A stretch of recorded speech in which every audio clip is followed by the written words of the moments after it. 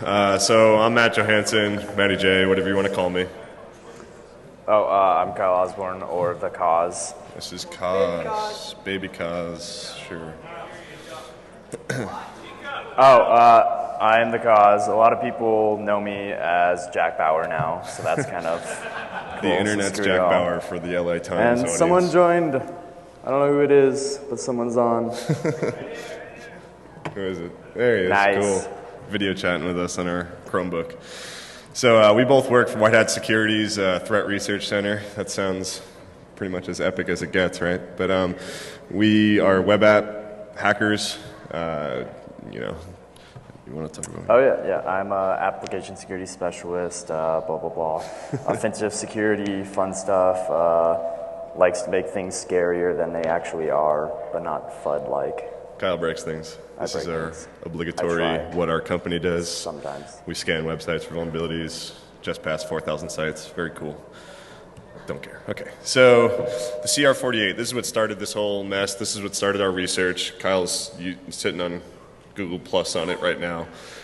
This is the beta version of the Chromebooks that came out back in the fall, 2010. Who had a beta CR48 in the room? Sweet. Yeah, they were sitting on about 25,000. You have yours right there. All right. I have an extension I'd like you to install. So,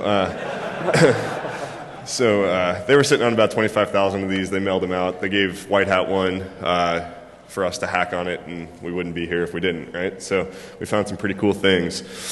So before the CR48 came out, Chrome OS was out as an open source project. You could install it on whatever machine you were running, whatever VM you were running, that kind of thing. But this is the first device that actually was dedicated to it, and utilized all of its features, utilized all the security features that Google put in place. Another thing is that this is no longer a beta product. These are out in the public. Samsung put them out as Chromebooks. Did anyone buy them? Cool, a few of you. Nice. All right, so yeah, they're out there. They're in production right now. What we know about Chrome OS, right? It's a web-based operating system. We were actually shocked when we opened this laptop that it was just a browser. It was just Chrome. We were like, oh, okay. A machine with Chrome on it. I already had one of those. But so this is all it is, right? It's just Chrome. So in order to get any functionality out of this, besides the web browser, you got to use the extensions in the web store. It's kind of like the Apple App Store, but they obviously couldn't call it that. Like Amazon. Because of all of that, nothing is stored locally, right? The hard drive, you have no access to it. As a user of this device, you cannot touch the hard drive. You can't store anything on it. It's small anyway. Nothing is really on it. The file system is there. It's just Chrome. So because of that, it's pretty fast. You open these things up, and they're on. You're online. You're on the web browser. And Google's kind of pushing you towards storing everything in Google Docs or your Google Music, anything like that. They're pushing you towards the cloud, right? So this is what they're putting up against the iPads of the world, right? This is what they're putting up against Apple. They're trying to steal some market share, and it could very well sneak their way into the market. The Samsung Chromebook only came out in June, so even though we've had these CR48s for a while, they've only been available for public purchase for a few months. So we don't really know what it's going to look like if this is going to steal a bunch of market share or not. So the analogy that we like to make, I've made it a few times already, is that these things are kind of like mobile devices but with keyboards, right? So it's an iPad with a keyboard, but it's just a web browser on it.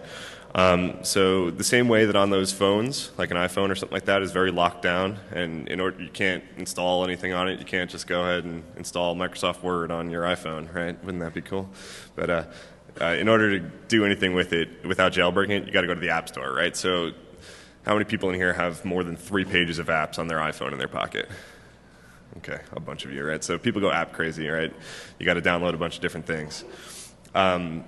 So those of you who have iPhones and have installed all these apps, how many of you have seen the permission warning that comes up, right? This app that you're about to install is going to have access to your GPS location, your call history, your text messages, your mother's maiden name, your social security number, all that kind of things, right? Who's hit cancel because of that pop-up box? Oh, not enough of you. This is DEFCON. Come on.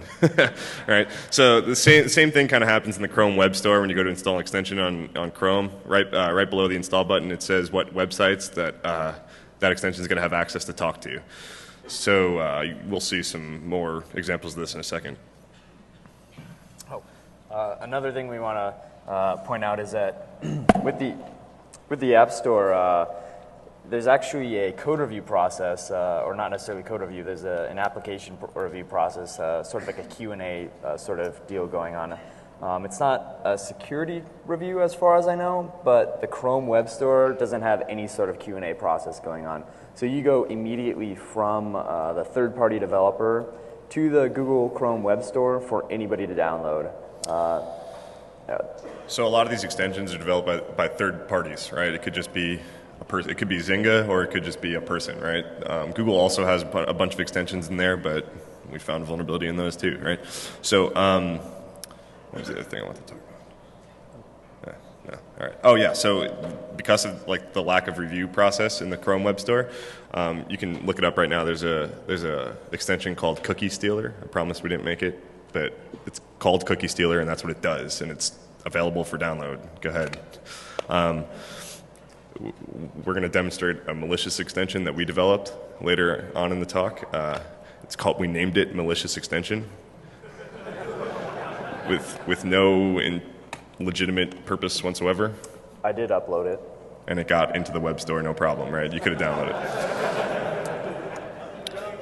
Well, we'll show it later. It's not there anymore. He took it down right away.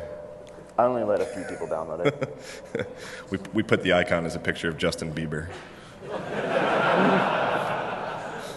It had 4 million downloads. Okay, so what does a hacker see, right? So we're looking at this web store as web hackers, like heaven, right? This is a brand new attack surface for us. This is months old. It's not even years old yet, right? So I'm sure this room, more than anyone, knows early on in a product life cycle, where does security come into play? Just non-existent, right? So it's not making money early on. It's costing money, right? So a lot of these extensions are just coming out now. So of course they're going to have security holes in them because that's what we find. Especially now because it's all just HTML5 and JavaScript. So why do you need to worry about security in HTML5 and JavaScript? You do most of that stuff server side. There are not very many attacks that a server can't block that get reflected back to user with HTML5 and JavaScript. So the other cool thing about a lot of these Chrome extensions, makes them different than a lot of like the Firefox or Safari or Internet Explorer add-ons and things like that, is these are just little mini websites, right? They're just used to help like increase functionality of these Chromebooks especially, but the Chrome browser, right? You can install any of these on your machine right now.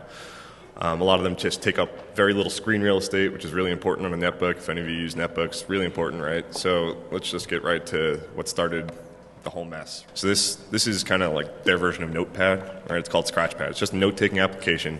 It was pre-installed. It was the very first one on the CR48. Who's used it? Who's seen it, used it? Who has CR48 Scratchpad, right? All right, cool. So it's a little nifty note-taking thing. And the other feature that's cool about it is that it automatically syncs to your Google Docs account in a folder called Scratchpad, right?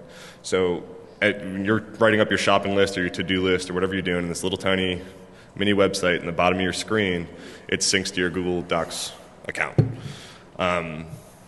Another feature of Google Docs that we've used in this exploit was that you can actually share a document or a folder with someone else who's using Google Docs, and they don't have to give you permission to get that folder or document, right? Which has been, I guess, mostly okay because Google Docs is pretty well protected, but the Scratchpad extension was not, right? So we could go ahead and share our malicious document, which you'll see in a second. Do you have anything you want to say before? Right. So just the key points that we wanted to push is that it comes default. Everybody that has Chrome OS has it. You can install it on Chrome. What was it? You're authenticated to your Google account to use it, right? The main feature of it is that it syncs to your Google Docs account, so you're definitely authenticated. Everyone has it. It's on every single one of these Chromebooks, and you don't need permission to receive anything. And then on top of that, Google Documents lets you share across, or lets you share to anybody without notifying them or allowing them to accept it. It just automatically goes into their documents, completely stealthy if you want to. So not only do they not need to give you permission, there's a nice convenient checkbox when you share a document that says, turn off email notification to the person. So we can go ahead and share the document without their permission, and they'll never even know that it happened, right? And this automatically syncs to Scratchpad. So Google fixed this cross-site scripting bug right away, but I found it within half an hour of opening the CR48. It was the very first extension I opened. I threw in a tag, no sort of filter. I didn't do any crazy web hacker stuff. I threw in a tag, it didn't handle it, and we were like, oh, what can we do with this? So at first we were trying to steal OAuth tokens that it was using and things, but then we just realized that it was talking directly to docs.google.com and www.google.com, so we were able to do some cool stuff. So we have a video since they fixed it right away. Right, so this is in Go. fall 2010. There are about 30,000 users at the time. Those are either Chrome users or Chrome OS users that come default. In the bottom right, you can actually see the little yellow box there that is the permissions it gives you, that it needs to actually function, which is access to google.com and docs.google.com. And your browser history. And your browser history for some reason. Okay, cool, thanks. So we're going to go ahead and show intended functionality, which is actually just adding a document and syncing it. So this is a regular user's account. No big deal here. The Should victim. sync right there. So there's actually a Scratchpad folder on the left, if you can see that. And that's actually where all your documents are stored. And that's important to remember that it's in that Scratchpad folder because we're going to be utilizing that feature to attack this victim. So we're going to go ahead and move over to the attacker's docs, and you can see there's an inject right there, a document right there that has a HTML and JavaScript in it. Now that's completely sane inside of docs.google.com. It's not being rendered, there's no JavaScript being executed, it's just the title of the document. So can you guys see the URL that we're calling? So we're basically using an on-mouse over event just for illustration purposes. This could all happen automatically, but we're going to use an on-mouse over event to fire our JavaScript, and it calls out to an external JavaScript file on Kyle's domain, iamawesome.com. And that's the external JavaScript file. It expired, so if you want to go buy it, I guess I could have sold it here and made some money. Now we're going to share it. So we're actually going to be sharing the Scratchpad folder. Now when we share the Scratchpad folder from the attacker to the victim, the full folder actually gets moved over.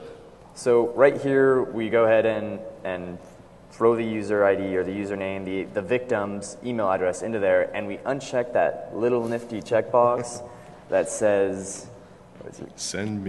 Send email notification. So we can just simply share it to the user without any sort of notification. So go ahead and share it. We'll zoom back right over to the victim's account. And in just a second, his Google account will sync with a shared Scratchpad folder. There it is. And then in just a second, it's going to sync with Scratchpad. And now this is just an on-mouse over event. So just a link with a JavaScript event. We can make this all automated. There's no reason that we couldn't just make it pop. So what we're doing here, we sourced in that JavaScript file into this completely sane extension, this extension provided by Google, and we have now taken over the extension. So we made some nifty buttons out of JavaScript that do exactly what they say on them. Right. For the purpose of the demonstration, there are buttons. Automation is pretty basic. So the first button actually grabs your Google contacts. Because you're logged into Google and Scratchpad needs to access google.com, we can just pull down google.com/contacts. So I can have Scratchpad just make a request, pull down the export functionality, pull all down as nicely formatted CSV format, thank you Google, and then I can wrap that up. It's very parsable. Then I can just wrap that up and spit it back out, send it back to the attacker without the user ever really noticing. Another bit of functionality that Scratchpad app has, because it has access to docs.google.com and www.google.com, I can actually spawn a tab with one of those host names in it, and then I can inject JavaScript into that frame. There's a nifty built-in function called execute script. Yep, tabs.execute script. In the API, there we go. So it's great because now we can effectively inject JavaScript to any web page we want. And in the scope of this app, it's only docs.google.com and www.google.com. But we can effectively inject our own JavaScript into these web pages without any sort of vulnerability in these web pages. So there's no cross-site scripting that we know of in Google.com that we're utilizing here. We've simply just injected the JavaScript directly into the DOM via these extensions. And so you can see on the screen, we just, stereotypical alert box with a cookie in it. So what we could have done here is shared a malicious folder with a malicious document with someone that we knew that was using Scratchpad, automatically execute JavaScript in the context of it, grab your whole address book and your session, and then force you to share that same document with everyone in your address book, and so on and so forth. And let's go ahead and not notify anyone that we did this. So it was potentially a zero-click silent worm, right? So we can go ahead and just go steal every session of anyone who was using Scratchpad at the time. One click if you had to open the extension. But this all could happen automatically if the extension was open. So how do we do this, right? So we've been talking about permissions a little bit here and there, right? So if you guys have played around with Chrome extensions at all, when you have them installed locally, the permissions are actually set in a file called manifest.json. And basically, it just tells you what websites this extension can talk to. Scratchpad could talk to docs.google and www.google, but of course it can, right? So like if you install a Google document note-taking app, of course it's going to be able to talk to Google Documents. Why would that stop me from installing it? But the cool thing here is that not only do the permissions are set by the third-party developer, right? So if they don't know any better, what do they default to? Talk to every website. I don't want to deal with this later and it breaks something. So we've seen some extensions out there that have these wide open permissions, just basically can talk to that don't need it. But the other kind of scary thing is that some extensions need that permission. Something like an RSS reader, right? Is there any way to blacklist or whitelist an RSS reader for what websites it's going to be able to talk to? So if you have an RSS reader extension, it's going to need to talk to every possible website that's going to have an RSS feed on it. So it's going to have wide open permissions. And again, Google does not check these extensions or the permissions that are set by the third-party developer before they're uploaded to the web store. All right, so a quick overview of the APIs that, as an attacker, I found interesting. So the first three, bookmarks, cookies, history, those basically allow me to access, edit, delete, insert bookmarks, cookies, and history. This is great because I can kind of pull down your whole history, all your bookmarks, all your cookies, and then if I want to make trends, I can figure out which websites you go to most often. I can stage attacks based on that information. Or if I have direct API access to all of your cookies, I can just pull down all of your cookies and impersonate you on every website that you're currently logged in and have a session with. Now, Windows and tabs, pretty much all the extensions have this. This is basically the API that allows them to create pop-ups, create new tabs, and create new windows. It's pretty standard. This is also the... Or talk to any currently open tab or window, right? So if an extension needs to talk to a website that you're currently open, it doesn't need to pop something up or let you know. And this is the awesome one, because this is the one that has the functionality of tabs.execute script. So most of the extensions utilize this API, and most of them have the ability to call the execute script functionality. And that's great because if most of them have it, it just means it's that much easier for us to inject code into websites that we feel necessary to. So on the bottom there, you see that's a screenshot of what the manifest.json file, like a sample manifest.json file. It just had permission to, storage, notification, tabs. Tabs is what we're talking about. That's cool. And then you'll see a sample wide open permission kind of regex, right? So it can match on any protocol, any domain, any path. Any protocol is kind of tricky here. It's not actually any protocol. It's either HTTP or HTTPS. So even though it's a star, it's just those two things. We can't start like initiating FTP connections and stuff like that through these things. And we see that's seen very often. There are extensions in the wild right now with cross-site scripting vulnerabilities. Every once in a while, I pull down the top 1,000 featured or most popular extensions.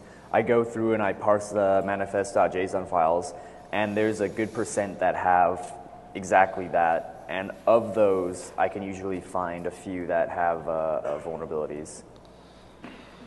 So what are we looking for now, right? As web hackers, we're not looking for buffer overflows or anything like that in your software security. It was perfect, right? We were given this talk at the executive briefing at Black Hat. It was a little quick, a couple minute of it. And this guy was talking before me, and he was talking about, I couldn't have asked for a better person to be talking before me. He went up there and he was talking about all new ASLR and DEP and all this kind of stuff, comparing Windows 7 and OS 10 and the latest and who's more secure, this, that, and the other thing. He gave this whole talk about that. And I got up there and introduced ourselves, and I said, and this is exactly why we don't care what he just talked about. Right? We don't give a shit about ASLR, DEP, anything like that. Right? We're talking about everything in the web now. I don't care about what's on your hard drive. These machines don't store anything locally. Even if they did, you're storing everything in the cloud anyway, right? Like we were just able to hijack everyone's Google account. How many people live in Google? I know I do. Right? It's all my email. We were cracking up. We were using Google Docs to pass outlines for this talk back and forth to each other that we just found a vulnerability in it. While we were testing Scratchpad, I also shared extensions to Matt that he was not happy about, or shared titles. Yeah. So, we're looking for a new set of usual suspects, right? We're not looking for insecure software on your hard drive or anything like that. We're looking for extensions that, are going to take input from somewhere and display it back on the screen for cross-site scripting vulnerabilities. We're gonna look for extensions that perform some sort of sensitive administrative function for you conveniently on some website for CSRF vulnerabilities. We're going to look for, and we'll show it in a second, we're going to look for extensions that talk to a database for SQL injection vulnerabilities, right? These are web hacks that everyone's known about for decades, and we're not doing anything fancy here. I don't want to write crazy buffer overflows, ASLR depth bypasses, anything like that. We're just writing JavaScript, and we're doing some pretty cool stuff. Yeah.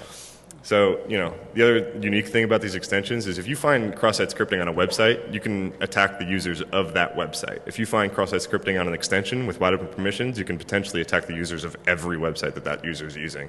That's completely different. We're not seeing that a lot today. This is kind of new. So we have a direct quote from Kyle here. All right, so why are we gonna spend all this time? Why are we gonna spend all this time trying to learn assembly code or anything like that when JavaScript is really easy? So says this small child. That is a quote that I said. So cross-site scripting is going to give you everything we want and more, right? Exploit development's hard. Like I don't have time to learn it. I'm not smart enough to learn it. Kyle agrees that I'm not smart enough to learn it. And all these APIs are really easy and, callable by JavaScript. Maybe we can get like a memory-based malware keylogger in this system if we really felt like trying to break the sandbox or something like that. I mean, no one even showed up at CanSec West to try to break the sandbox. That's not what I'm going to spend my time doing. The return on investment isn't worth it there. Right, the impact is so high with these vulnerabilities, but the learning curve is so low. It's really just JavaScript. Most of the attacks can be done in 2 to 5 lines of JavaScript, and it would be pointless to really do any sort of in-memory malware, because as soon as you reboot the machine, it's lost. Your attack window is probably a shorter amount of time, and you can't really do much once you get the code execution. The hard drive is read-only besides your home directory, but nothing in your home directory is executable. So you can't even maintain persistence with native code execution. See, the other thing that we haven't seen yet that we're seeing here is that if we're going to fix this, besides fixing just the cross-site scripting holes, a lot of the sanitization might have to happen client-side, right? These extensions are locally, right? So usually when you fix cross-site scripting, you're doing some sort of input validation or output encoding on the server side. What if these extensions don't talk to a server at any point, right? And like they're just grabbing information locally, things like that. Then the sanitization might have to happen client-side. That's crazy. We don't even know what that's going to look like. So let's get to another fun demo. Cool. So this is let's do that. This is a purposely malicious extension that we threw together just to demonstrate the vulnerabilities. This extension pretty much has the same permission levels as the Scratchpad extension does. It's nicely named malicious extension. So anything we do here, we could have done with Scratchpad. Can't do it anymore because Google fixed it, so not a big deal. Actually, I take that back. The only difference between a Scratchpad extension is that instead of having only access to google.com, we have access to *:/*. We can access any domain, any host name, any protocol, and that's actually very common. Yeah, like we said, there are extensions out there, RSS readers, things like that. Like I think at the time, the top-rated RSS reader and the top-used RSS reader had an XSS bug in it, and had permission to talk to every website when we found it back in December. But this is just a little easier to demonstrate. Right. So with this extension here, I'll go to maximize. Oh, great. Okay. So with this extension here, we just have the nice little buttons again. Of course, we've seen the Google Contacts. We can just pull that up, and there you go. There's your Google Contacts in a nice CSV format. Now this is a fun one. Did you update this? Yeah, we did. Yeah. So who wants to come up on stage and type their phone number in? Wedgie. Come on. I promise it's a password field. No one will see it. 1, the area code, and your number. No. So what we're doing here is, since this extension has permission to the whole website, it also has permission to Google Voice, right? So we're actually able to hijack that, parse Google Voice for its CSRF token on the fly, and then spoof a text message or... Actually, I changed it, so it's no longer a text message. I'm actually spoofing a phone call. So if, as a user, I wanted to get someone to call someone, I would have Matt within a vulnerable injection or a vulnerable extension. I would pop his extension, then I would force a phone call to his phone, and then that would call whoever I want it to be. Our last one was also a text message, but it's not limited to that. We can pull down your call history, we can pull down your text message history, we can pull down your voicemails. It's really not limited at all. Did your phone ring? Not yet. Oh, well, mine rang. No, because it calls my it's using phone the victim's Google calls Voice you. account to call you. So you actually, as an attacker, you were just using my Google Voice account, which then called you. And that could all be automated again. It's just like buttons because they're pretty. The demo gods are not smiling. No. This Anyway, so another fun one, which is execute alert, which execute JavaScript, same thing with google.com. So we're just going to go ahead, okay, google.com, Facebook, JavaScript injected, Twitter, Yahoo, and Chase is still giving some errors. So let's just go ahead and pretend there's an alert box there. Oh, hey, proceed. Will it actually work? I don't think that works. Yeah. Oh, look at it. That even works. There we go. So these websites don't have any vulnerabilities in them. Well, they probably do. Well, I'm sure they do. It's Chase. We don't have permission to test that. We haven't exposed any or utilized any vulnerabilities in these websites. We're just injecting code to them. So we can go one step further. Instead of alert, why don't we just inject a JavaScript keylogger? I mean, there's your in-memory malware. You now have a keylogger in every page that you go to. And it's not just spawning tabs. I can contact tabs that are already open and inject as much or whatever I want. We can listen for what tabs you're opening. We can view your history, right, via the history API. We can watch I Love Lucy. Yeah, I Love Lucy. All right, so then another fun one, which hopefully it doesn't kernel panic your Mac again. I kernel panicked my Mac earlier. So we can actually do XHR scans. Because we have access to :, star, dot, star, or whatever, we have access to everything. This also includes IP addresses. So we can actually use XHR requests to scan your local subnet and look for anything listening on port 80. So we'll go ahead and do this on this one, and we'll see if anything pops up, and hope to God that it doesn't your button doesn't work. My button doesn't work. Oh, that's sad. it's not, we can do all different yeah, ports. we can basically do any port that's not restricted by the browser. So the browser has it hard-coded. You can't access like port 20 through 25. You can't do like IRC. You can't do SMB stuff. So you want to be able to do SMB scanning in the network to look for Windows hosts, but you could pull down a local list of web servers in your local area network.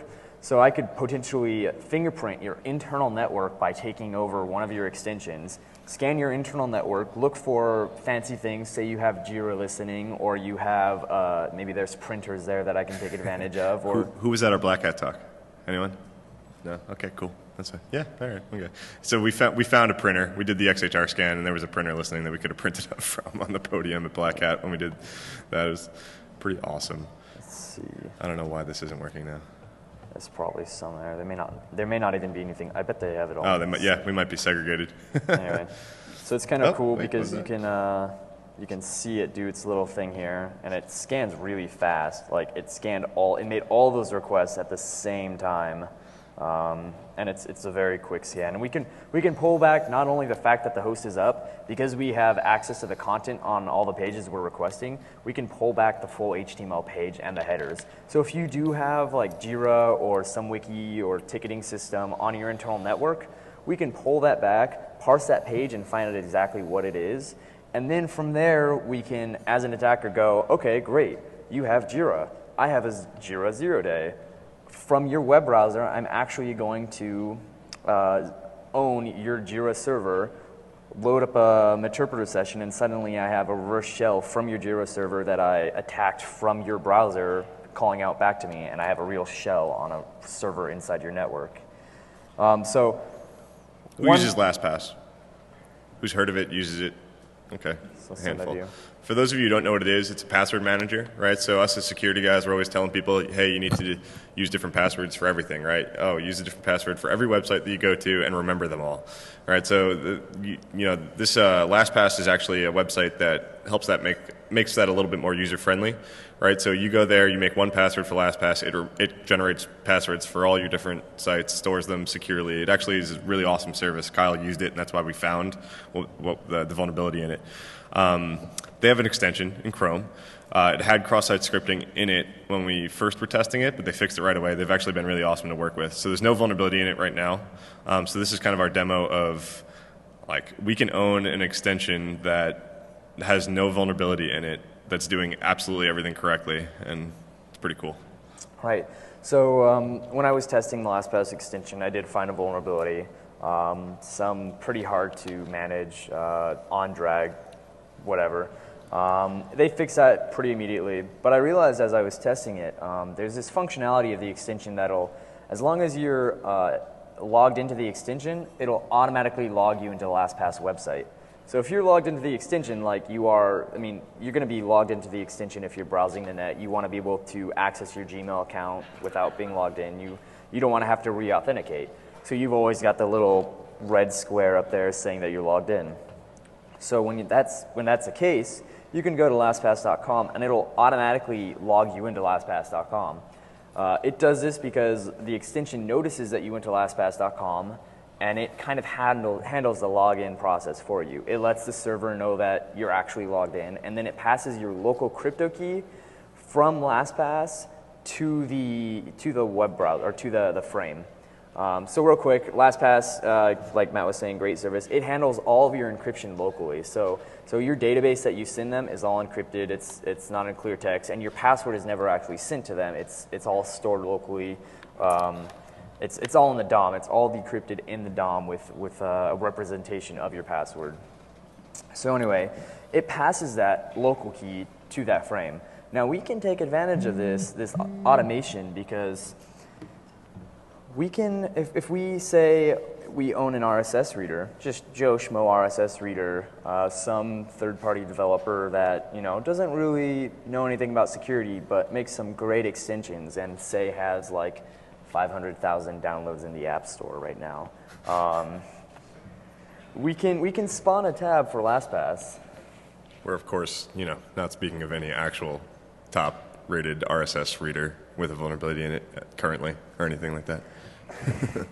So we can spawn a new window with LastPass. And what this does is the LastPass extension then goes in and it notices that window. So it thinks that you opened that window and that you want to go to LastPass.com. So it automatically logs you in to your online vault, and you can change settings there and all that, and access all your passwords, and that's great. But instead of allowing the user to do that, we're going to have the extension automatically open this window, allow the extension to log you in, and then inject JavaScript to pull out your crypto key. So now I've got your private key to decrypt your database. Then I'm going to just, grab your database because I can do that. It's very trivial, and we're going to demonstrate it right now. We could just decrypt it locally in our hacker den at home. It's like a man cave, but with more green lights and Neo. So we're logged in right now. We've got recently used. So, okay, Google and a bank. So if we go ahead and click Grab LastPass Database, it's going to spawn it up. It's going to automatically load it up. So we're logged in, no prompt from the user. In just a second, it's going to change. So, okay, so here is your actual crypto key up there. There's a weird way of passing it between the extension.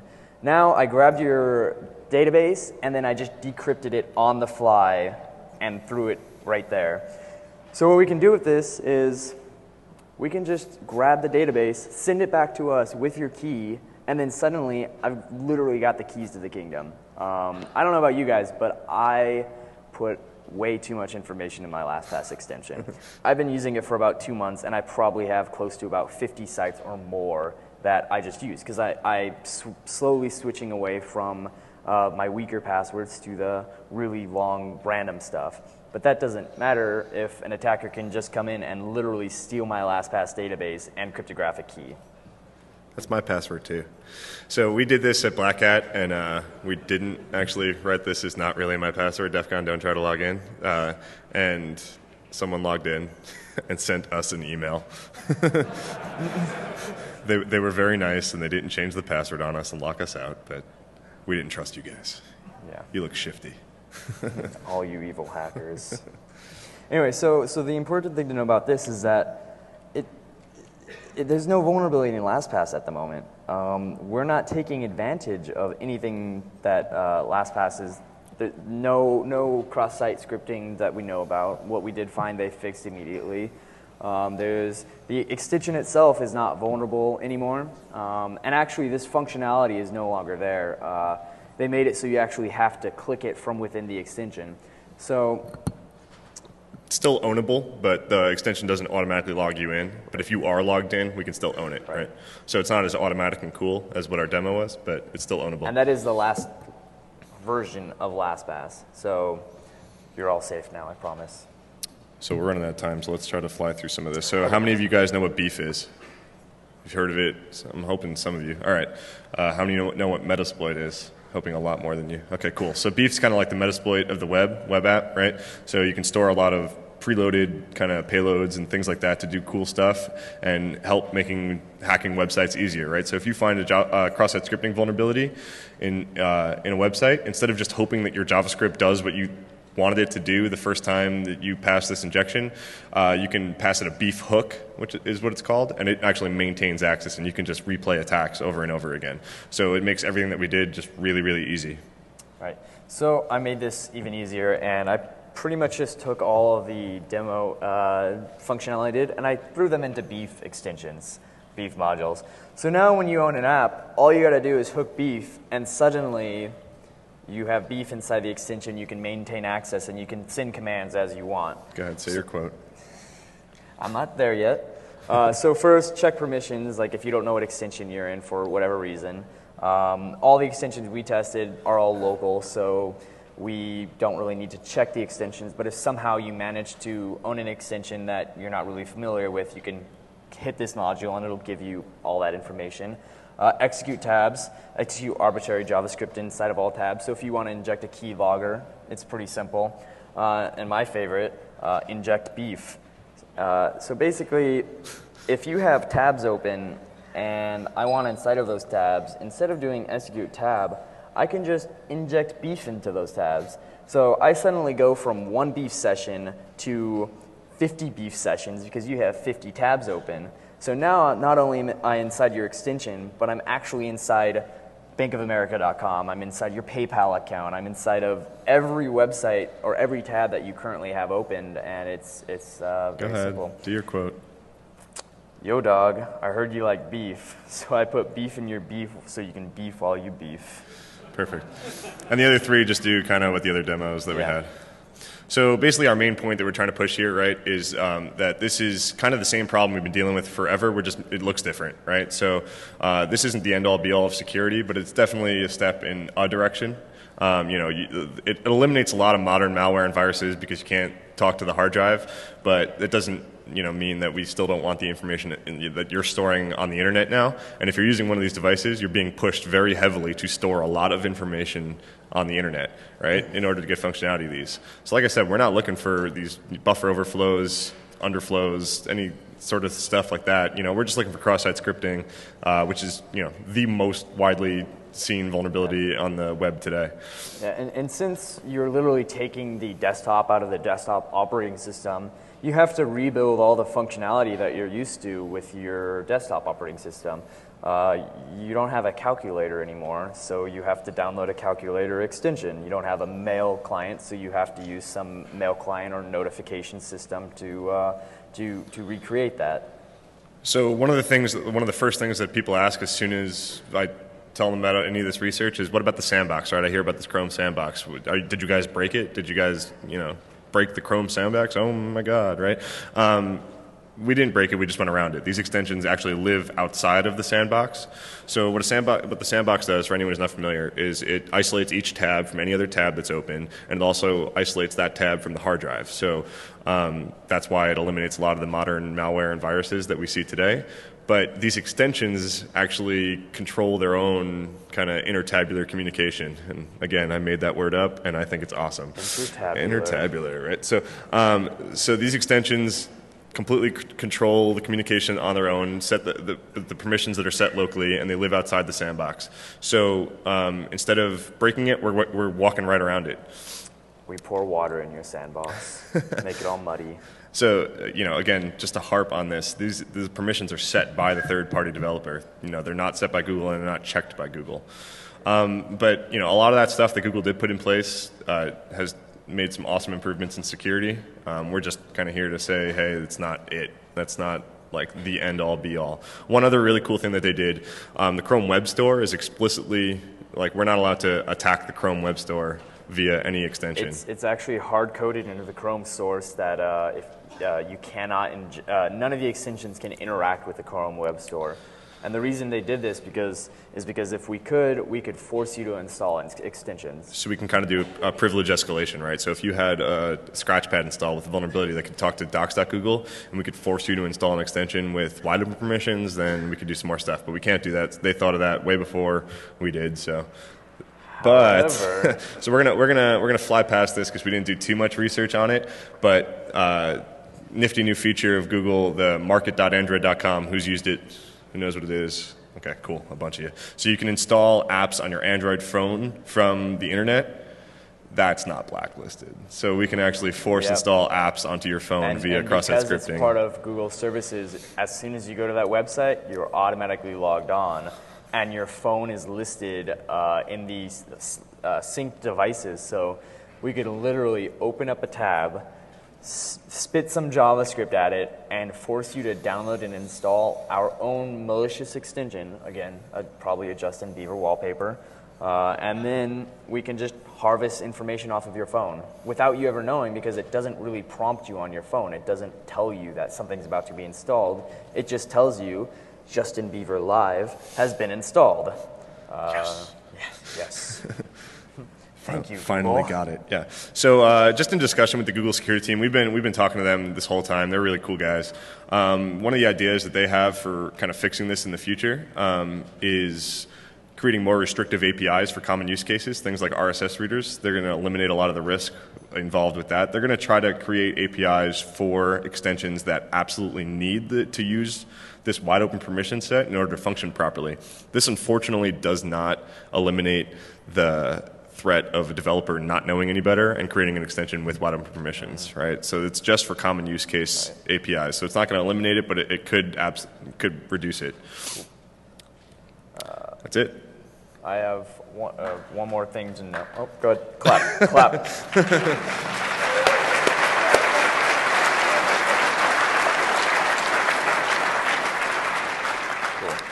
All right, one more thing that we wanted to note is that all of this is the same for Chrome browser. The only difference between Chrome OS and Chrome browser is that Chrome browser on a Windows, Mac, Linux machine is just another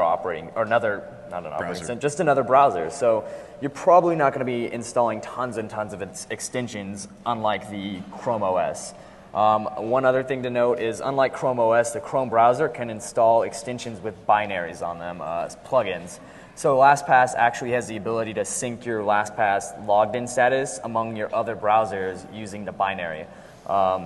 We can actually interact with some of those binaries with JavaScript, and I haven't looked into a whole lot of it, but with LastPass alone, there's functionality to read arbitrary files on the file system.